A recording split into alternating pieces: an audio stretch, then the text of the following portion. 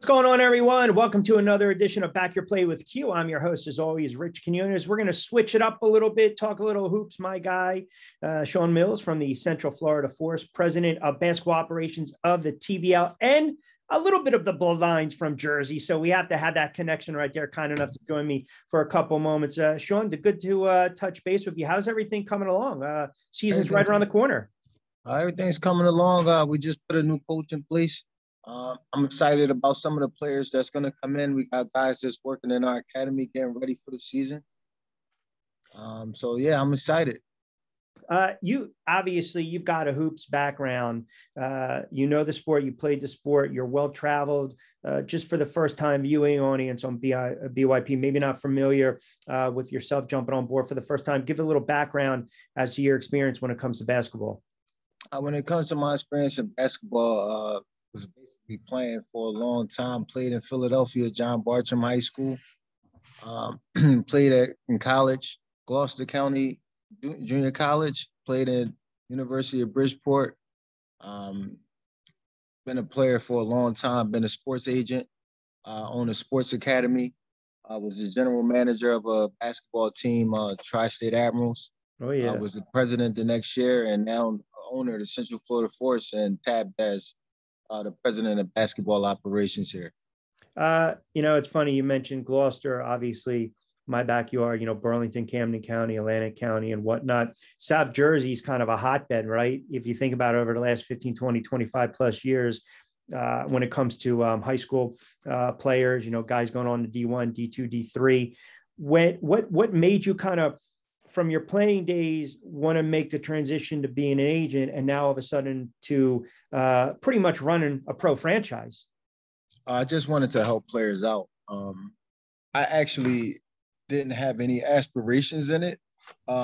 Just because of the person I am, I kind of got tabbed to play those type of roles. So while I was tabbed on playing those type of roles, I just decided to go in and get the credibility behind it. And that's where I am today. Being an agent, what was that like? I mean, you got to deal with a lot of personalities. You got to be able to kind of do what's best for the player, so to speak. What is that a background of yours? Did you take any business or marketing in JUCO or in college to make you want to do that, to maybe help and rep some players? No, I just jumped full in. Went into studying the industry. I took the FIBA license exam and just went full-fledged into it. So I didn't have that background, but I always was a person that be a third party and, push this person to that person and be a middleman and a consultant. And I just decided to just cut the middleman out and just become the guy, just being a direct contact. Yeah, when it's buddy, right? The street terms, we say we're the middleman, but then when you got to step up in credibility, it's consultant. You got to right, think about it. But it's paid off. It's paid off. All right, so listen, first year, you guys are going to play in the Eastern Conference, correct? The Southeastern Conference, yes. Southeastern Conference. So, listen, I know it's tough, man. You got to wear many hats. We've got, tryouts coming up. They have a lot of, there's a lot of time, but there's not a lot of time. And I've seen you've got some guys here. The kid Briggs from Memphis, Rowan, the guard from Illinois. You got that kid, Lorenzo Moore, I believe. I think he went to Holy Cross College. I did see a Willingboro native, a 6'2" guard. I seen this kid, Brent Jones. I went to St. Francis, did a little background on him from Brooklyn, New York. Are you guys planning to go more guard heavy? Because if you look at some of the regions in the TBL, a lot of the Midwest and even out West, they got a lot of bigs, but your conference is really kind of predicated on guard play. Is that kind of the idea? That is the kind of idea. I mean, we want guards that's leaders, but we're more going to be, the vision I have is for us to be more wing heavy instead of actually the smaller guards. We just want to make sure all our smaller guards are able to really shoot the ball. Yeah. But man, the coach has the same vision I have on, because I was really going to be the person that was going to take the helm of the head coaching. Due to all the things that I have going on, I don't have the time to, to devote to just being a coach. Coaching takes a lot of hours that I just don't have right now. So me hiring this coach was great. The coach has a lot of experience, a lot of good contacts, has the goal of pushing our players on to the next level, whatever he can do. If he got to pick up the phone and call his extensive contacts, then he will, just to help these players get to the next level. And that's what I liked about him. But yeah, man, our wings are going to be able to do everything too. Grab the rebound, put the ball on the floor, make some decisions, shoot the ball, and play the, moderate basketball what it is now. Yeah. It's not the same game it was before.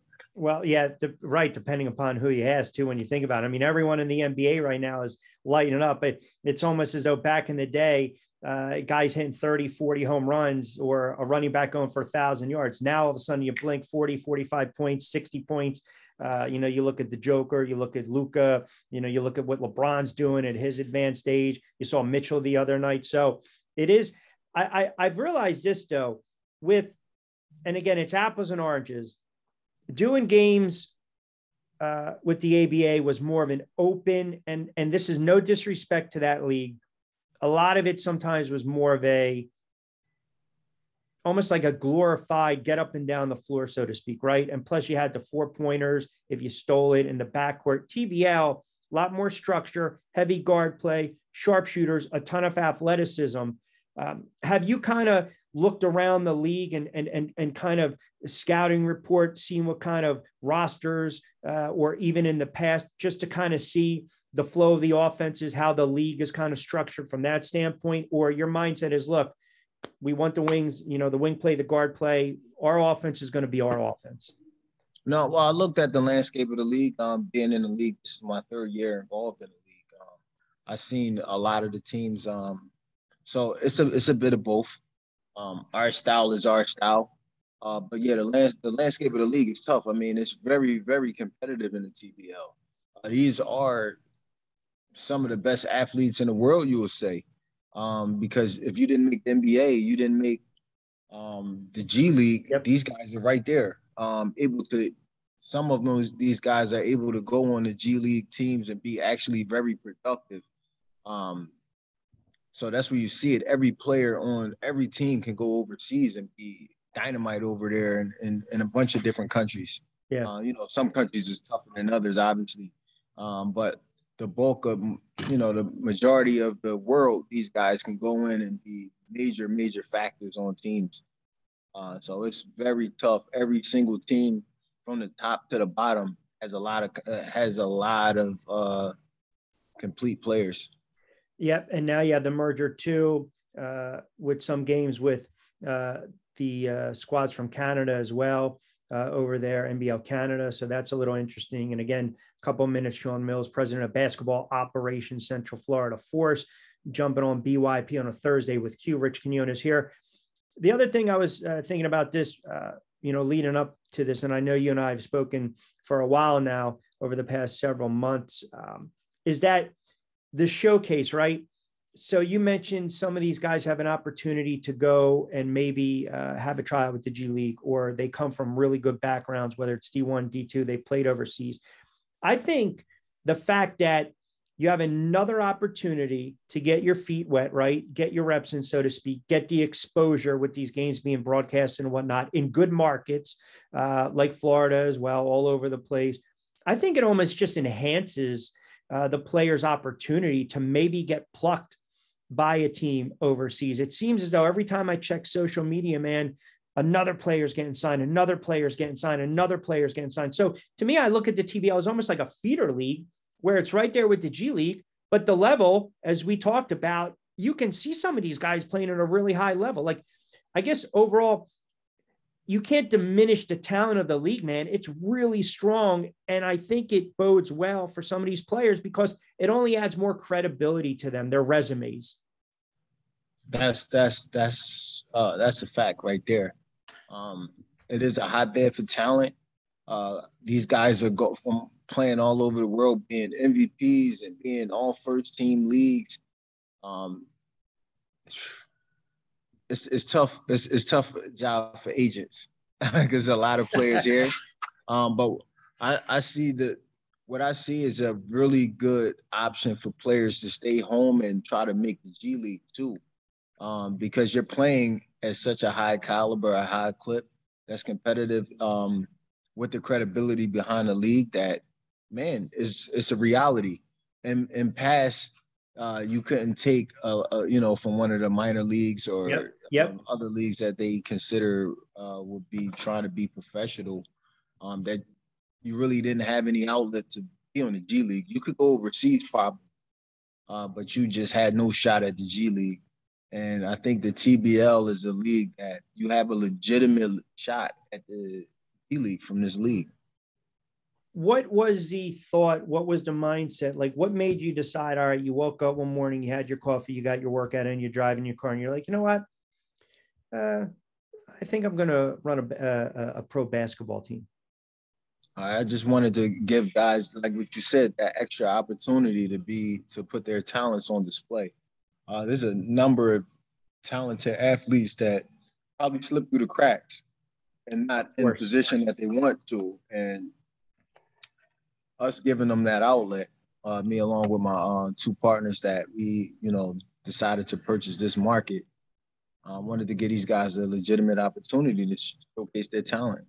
That's a nice market down there. That's a good market. That's a hotbed for hoops, man. I mean, when you think about it, I mean, it's you got a lot of colleges. Even when you go into Tampa, you go into Miami, Orlando, you've got some good players, man. Do you sense you'll have an opportunity to kind of keep homegrown talent, or are you looking to maybe recruit from different states, as I kind of alluded to? You know, Chicago's, maybe the DCs, the New Yorks.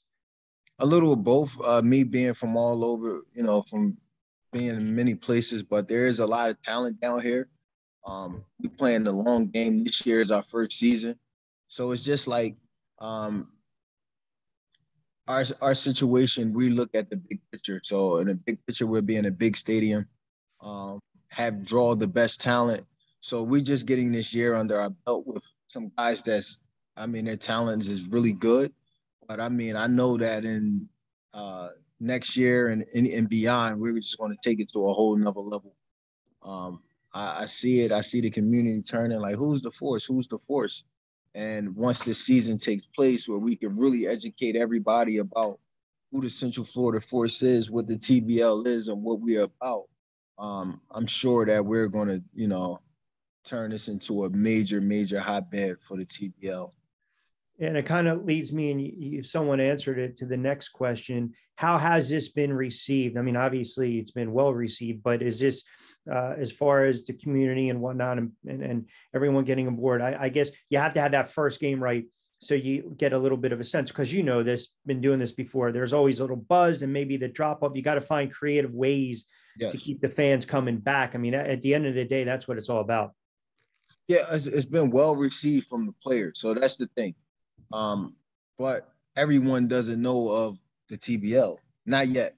Right. So that's where we come in at, and that's a lot of the things that we're doing is to educate educate the businesses, the local community on the league. But all the players know about it.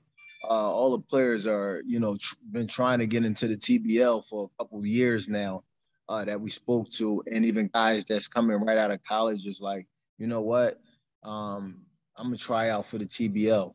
So it has a major buzz along the players, but now we're just educating the community, letting them know, listen, the local businesses, that this is top level awareness. I mean, if we're showing our games in 145 different countries, you don't get any better than that outside of paying millions of dollars. Broadcasting rights. Exactly. So it's like you can support the dreams of these athletes right here, and it's realistic for even a small business, big business, everybody the same. To actually come in and contribute and be a supporter of this league, because it's very positive and is something that's going to help a young person, whether they're a player, whether they are a coach, whether they are a statistician, or wherever they're going to be in the sports world, to give them that push to make it to the next level. No doubt. I mean, even last year for myself, doing the team in PA, and then pretty much riding through with the Atlantic City Gambits to broadcasting games. Well, it's a win-win, right? There's great exposure on both sides. Again, President of Basketball Operations, Sean Mills from the Central Florida Force, kind enough to join us on a Thursday edition of BYP with Q. Rich Quinones here. Two more before I let you get out of here. Combine's right around the corner. What are you looking for in some of these players, and what are you looking for in the players that you've invited out to training camp? What we're looking for is guys that's low maintenance, guys that just professional guys, have a positive outlook on a situation. Like, again, this is our first year, so everything is not going to be top of the notch. We're going to do what we can to make these guys comfortable. And obviously, we got that type of push from all of the business owners at Central Florida Force. We all have our own companies. But we're just looking for guys that's gritty, guys that's that just want to make it to the next level. We're not looking for a guy that just has his whole plan to be a superstar right now. Right. We're just not looking for that type of player. Not yet. In the future, maybe we could be looking for those type of players, guys that we want to have stay here all year long and represent the Force. But right now, we're looking for talent, mental toughness. We're looking for a low maintenance person and very coachable. That's just what it is. Let me. It's not that I'm going to test your South Jersey knowledge, but I want to get your thoughts on son. Who, in your mind, who is probably the top one or two players ever to come out of South Jersey? Well, the best player that I saw from South, I'm from Philadelphia, but the best player that I personally seen in South Jersey was DeJuan Wagner. I knew you were going to say that. That's what everyone. Yeah. How about, you remember Greg Barr out of Camden? Yes. He averaged about 38 points a game.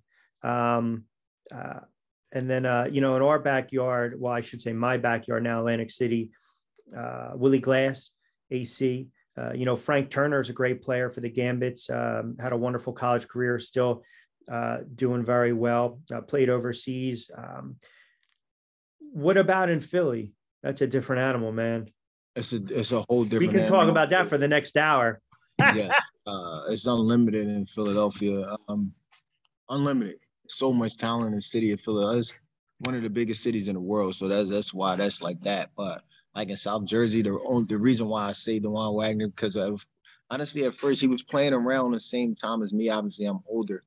But when I first saw him, I wasn't impressed with him at first when I first saw him. But then once I seen him, when I seen him live up in person and he was about to go to Memphis, this guy's out of this world. He just seen a game. The game that he was playing was different than the game that everybody else was playing. Yeah. He was playing at, he was playing at a level that was so high. He was so strong already. He just developed. He was a pro already. Yeah, which is crazy when you think about it. It's like watching those guys back in the day play at Rucker Park. You just knew they were at. That when I seen that, I was like, this guy is just unbelievable. Yeah, and he wasn't even nowhere near at the peak that he could be at. But that guy, when you seen that, it was like, this guy is all world. As a fan, do you gravitate more towards college or the NBA or international ball? I gravitate more towards the NBA. I've always been an NBA guy, because it's creativity lives a lot more in those atmospheres than it does in like college. It's more constrictive. With defenses is so tight, and you just don't get a chance to really open your game. I've always been more of a creative type player, even though I'm not like you just said, like a Rugger Park type guy. I've never been that type of player, but my passing lends itself to be like, creative.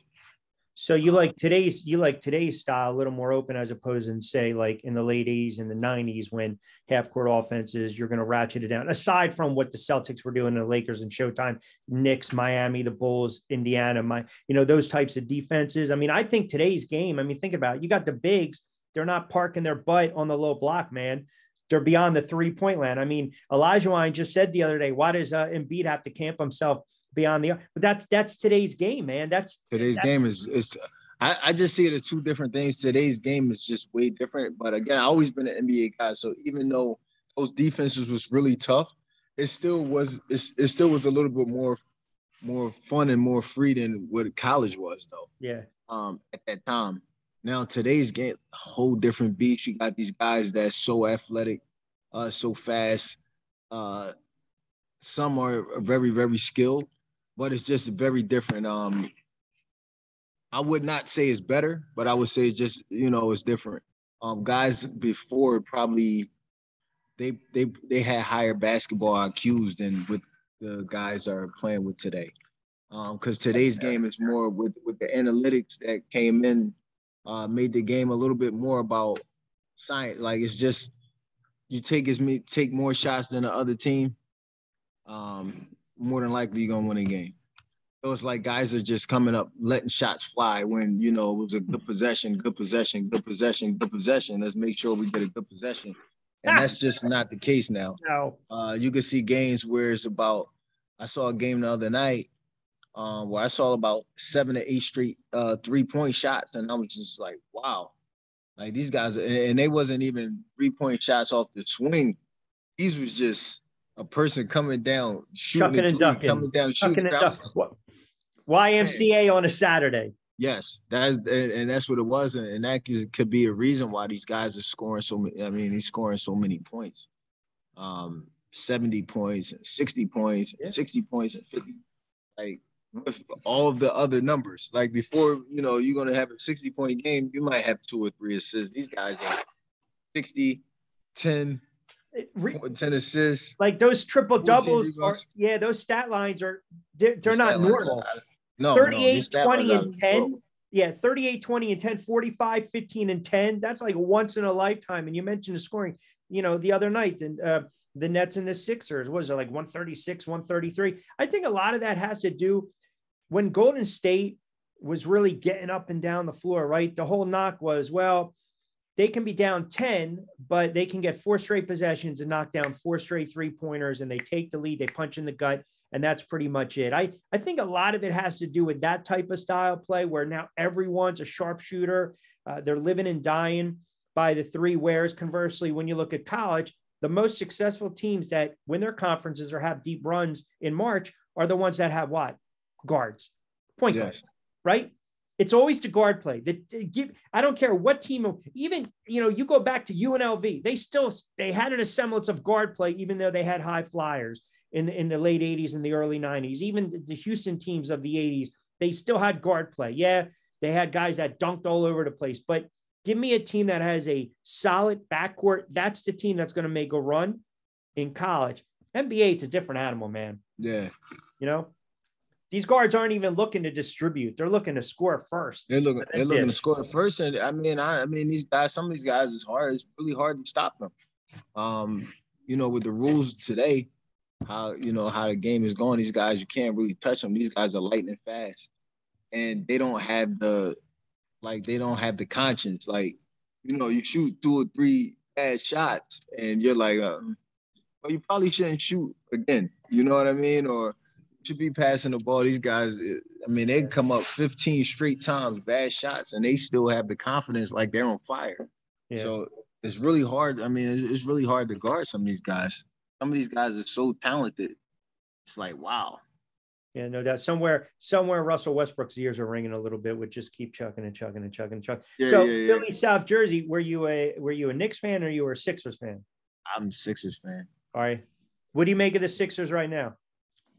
I like them. I like what the Sixers are doing right now. Embiid, Tobias Harris playing his role.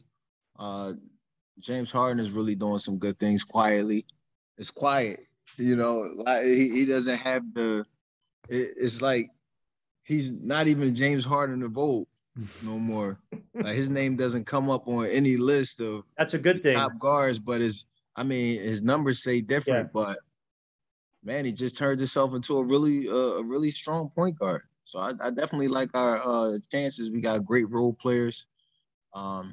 We could probably pick up somebody in a trade deadline that could help us put us over the top. Yeah, a little more depth here and there. Yeah, listen, I still Eastern Conference, Boston, Milwaukee, Sixers. the Nets, I mean, when they're engaged, I mean, obviously dealing with the Durant issue, but when Kyrie's on the floor, Simmons when he's engaged, I can't really say much about my Knicks. It is what it is. I get it. They're kind of in that purgatory, right? Because how did you become a Knicks fan? I was born in New York. Oh, okay. All right. Yeah. You see all that blue behind me? That's all Turkish, man. Yeah, absolutely. Yeah. But see, my squad, I was a huge Patrick Ewing fan. Well, St. John's was my squad because I love Chrissy Mullins. Yes. That was back in the day, man. I mean, 85, 86, Bill Wellington, blocking Earl the Pearl, Washington. That was the heyday. But I love the Knicks because I love Bernard King. He was one of my guys. I just loved watching Bernard King. Then it was Mark Jackson. I was a Strickland guy, obviously Patrick. Then when Riley was head coach, I'm like, man, this is it.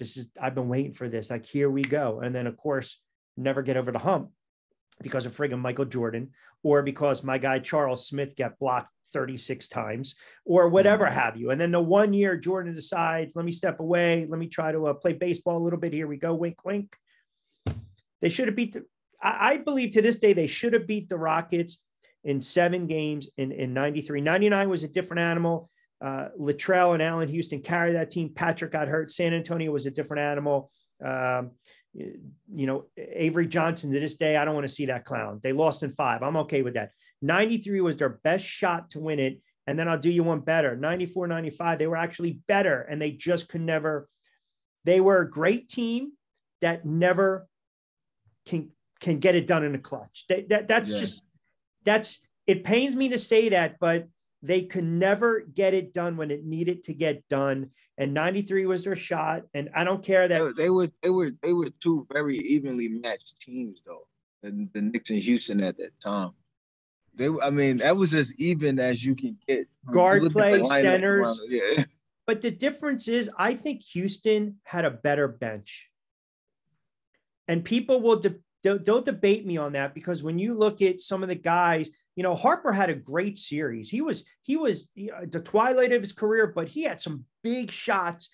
Starks was, when Starks went cold, he went cold. But Houston, it's just the Mario Ellies, the Robert, or like those guys just. Mario Ellie. Can he? Man. He makes the big play. He makes the big play all the time. That's what clutch players do. Ori, Kenny Smith. I mean, it's just, and Olajuwon was Olajuwon. And, people forget too, man, he went to the NBA finals early on in his career with Houston when they lost to the Celtics. And he was a beast then. He just changed his game just grew. And that's probably why he can't stand today's NBA, right? Because a lot of the older guys can't stand the NBA. I mean, honestly, I can look at it and see why. I work with the kids, so I see the talent close up. So I could never discredit them, because a lot of these kids, they're putting in so much work, much more work than what they used to put in the past. Now, is it the right work? No. But they are putting in work. They got great work ethics. Like, some of these guys are staying in the gym all day. Yeah. And a lot of them are coachable. It's just the internet kind of is, to me, in my opinion, the internet is kind of ruining some of the things, because, like, it's true with somebody came out with a video saying that the highlights are the problem, and that's true. Like, you have players who only watch highlights, so you don't get to see it, the chance to see the good, the bad, so you don't really learn how to play. But these kids are, the game is different. These guys are going there. These guys are 1,000 miles an hour. Can't stop these guys. These guys are going. So I get the old guys. The old guys are just like everything. They want to see the same game that they played, and it's not the same. No, as they say, times are changing. All right, brother, I appreciate a couple moments. Listen, if you wanted to pump the academy back there, social media, where everyone can follow Central Florida Force, have at it. All right, Central Florida Force, at Central Florida Force on Instagram, Facebook, and everything. Pure Passion Sports, pure_passion_sports. The academy, we are here. We work with players from all over the country. We work them out. We have everything here: shooting machine, Vertimax, weight room. We work with youth players from starting at 5 years old all the way to pros. We even had a guy from Australia come here a few weeks ago. Wow. So this is the place you want to be if looking to break into your pro career. Get some good counsel, get some good work in. We can give you a evaluation that's going to be based on the average pro, and it can line you up to wherever you want to go. We can speak for you. We can be references for you. We can help market you, and that's it. Come to the academy. And for all of the players, Central Florida Force, we got a last tryout of the season, February 11th. Register for that, and I hope to see you there.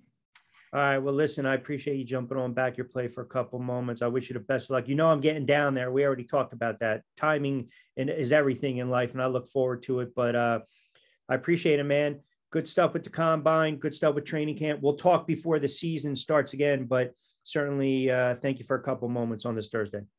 All right, great, man. Rich, good work that you've been doing out there for both the Pennsylvania team and Atlantic City team, both exciting teams. Looking forward to watching them next season also. Great work. I appreciate it. I just got to get rid of this cold area in Jersey. That's what I'm saying. I'm telling you, man, I love those guys to death, man. And the Gambits, they're my guys, but they know time is of the essence, man. This cold weather, it's not good. So we will be making that trek down to Florida, but that's very humbling. I appreciate the kind words, and thanks again, Sean. Appreciate you, pal. No problem, man. Have a good one. You too, brother.